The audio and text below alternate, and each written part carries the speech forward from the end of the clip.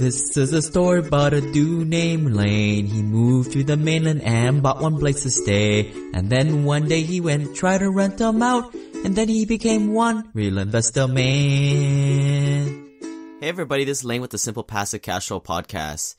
If you haven't yet, please go to simplepassivecashflow.com and go to the contact link and make sure you sign up for the Hui Deal Pipeline Club. We're going to get a lot of deals coming through, from multifamily syndications to small private money lending deals, and a bunch of turnkey rentals coming on there, and a bunch of other cool stuff in the pipeline.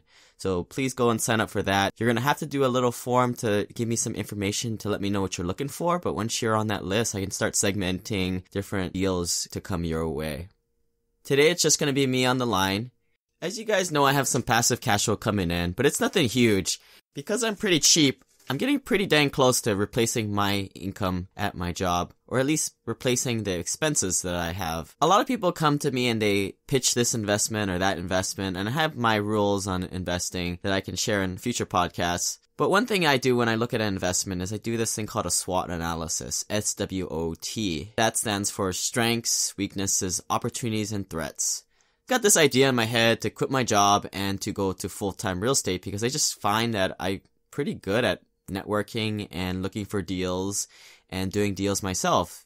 As I mentioned before, I'm currently working on apartment syndications and looking for some investors on there to join me as a passive investor. To implement this SWOT analysis on my idea of quitting my job, what you want to do is you want to go down the list, SWOT, and today I want to talk a little bit about the T, which is the threats. Before I start talking about that, here's a message from our sponsors. Not being one of the big boys in investing quite yet, aka the accredited investor in the eyes of the SEC, it's tough to find good options for investing. But then I started investing in the American Home Preservation, or AHP Fund, which is crowdfunding the mortgage crisis in America. The fund collaborates with existing homeowners to keep them in their homes. It's a way to make great returns while feeling good about making a social impact. After investing myself in the fund, it was awesome when they approached me to become an advertiser of the company. You can start investing with as little as $100, and if you want the free Burn Zone book, please send me an email to lane@simplepassivecashflow.com. Because of my podcast, I had a space to book appointments. And for all you guys know, I have a Calendly link on my website where you guys can sign up to talk to me and just get to know me, and I can offer my guidance as best as possible. We talk about a lot of cool stuff. Everybody seems to have their story. There's one guy who says he got fired because prostitutes.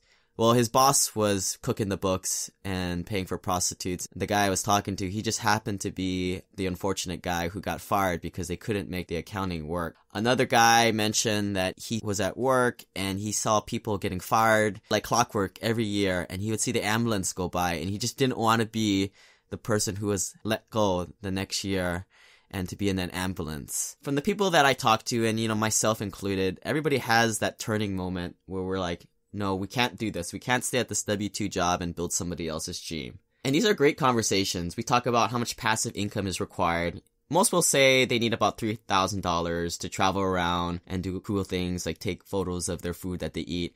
But others with families and a bunch of kids, it's more like $8,000 a month, all within the same realm of possibilities with real estate. I want to highlight that there's a natural inclination to leave your job. All of us are high achievers. We know what is easy, and the beaten path should be questioned. You should stay at your job and keep doing this as a side gig, is what I'm going to try and argue. But people always want to jump into entrepreneurship, and it's really not a great idea or even needed. When we all mean entrepreneurship, I mean not dip your toes in, but going all in. Like Gary Vaynerchuk says he sleeps 4 hours, or Grant Cardone says 10x it. Or how you hear people saying just burn all the boats, go all in. A lot of motivational speakers will tell you to dream big and to commit and go all in. By that fancy car analysis, you can set the bar up high and force yourself to achieve it. They don't know your situation, and oftentimes these gurus are outliers, and oftentimes they themselves did not follow the same advice. This is a survivorship basis. What you're seeing is all the survivors or the people who have made it through, and what you don't see are all the failures. For every entrepreneur who goes all in and even does it as a side gig, only a minority succeeds. To focus only on those successes is a logical fallacy. Despite a superior product and even optimal skill set, so many things can still go wrong in a business. You're not going to give your business what it needs when you're worried about putting food on the table and paying rent. This is called the survival mode. The survival mode causes two things. First, you're less creative in this survival mode. Outsource yourself as much as possible first. Hire the help first, or you will be drowning in minutia. You will not be leveraging your time or your skills. This will require you to create a lean and efficient systems, which is about building a business, and it's all about this at its core. As Robert Kiyosaki differentiates in his book, The Cash Flow Quadrant, an entrepreneur builds a system that they can be removed and scaled, whereas an entrepreneur who does not build a system is just a glorified self-employee.